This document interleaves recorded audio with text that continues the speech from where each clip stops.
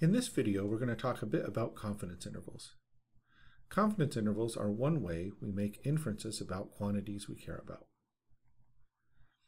At the risk of providing a circular definition, let me give you the definition of confidence interval and then delve into what we mean by confidence. A confidence interval is a range of values that contains the true but unknown population statistic, for example, the mean, with a certain degree of confidence. Confidence is defined as the proportion of times that confidence intervals calculated for sample statistics will contain the true population value. Let's think back to our example from the last video, where we imagined being able to take 1,000 samples of 1,000 Canadians to survey their ages.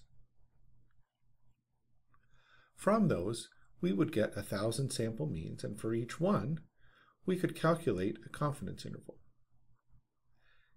If we calculated a 95% confidence interval, roughly 95% of the 1,000 intervals would contain the true but unknown population parameter.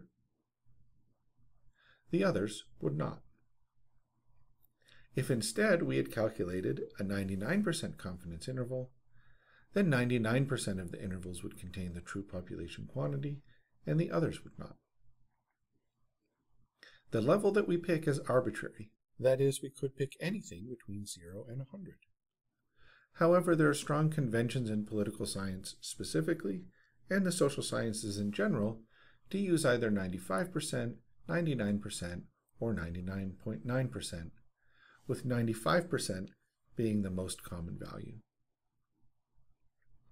As we'll see below, the higher the confidence, the wider the interval.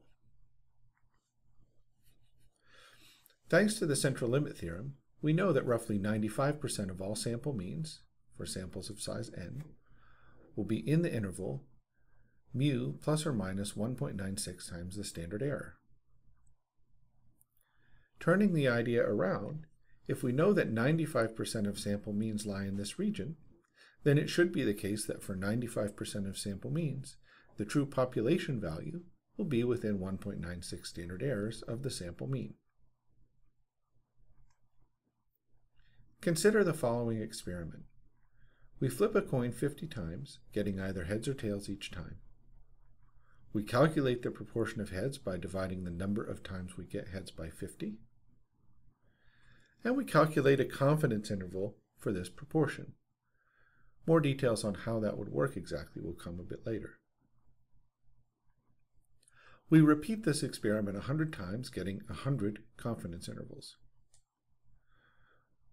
We know that the true proportion in the population is 0.5 because our hypothetical coin is fair. And we suspect that roughly 5 of the confidence intervals should not cover the true population value, and the other 95 should.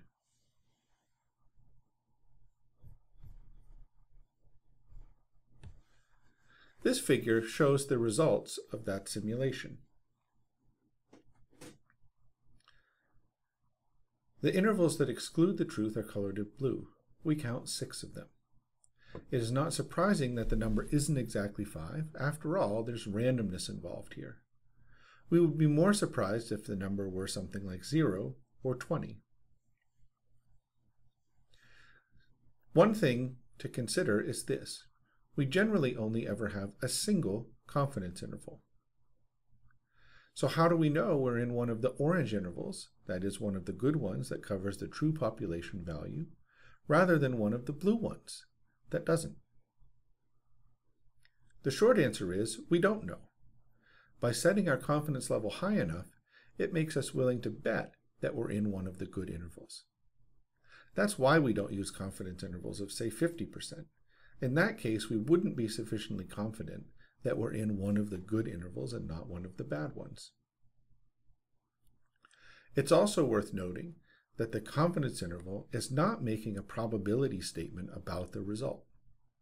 We are not saying that the true population value is in our single interval with probability 0.95.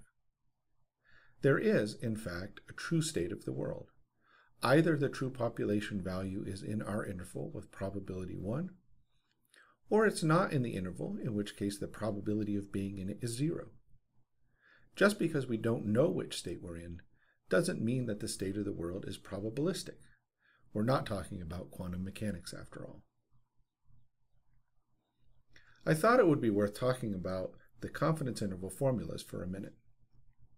First, in the unlikely scenario where we know the population standard deviation of x, we could calculate the confidence interval as shown here. Note that z crit is the critical value of z that puts the appropriate probability in the tail. If we want a 95% confidence interval, we need 5% to be spread across both tails of the distribution. That means we need 2.5% in each one. To find this in the probability table, look at page 249 in the book.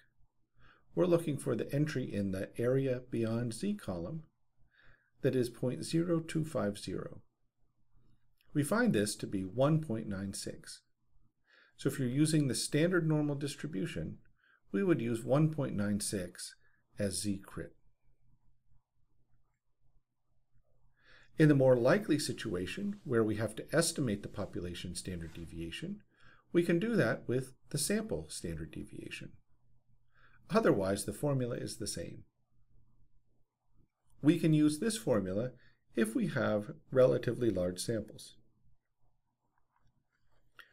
For small samples, we could use the t-statistic rather than a z-statistic.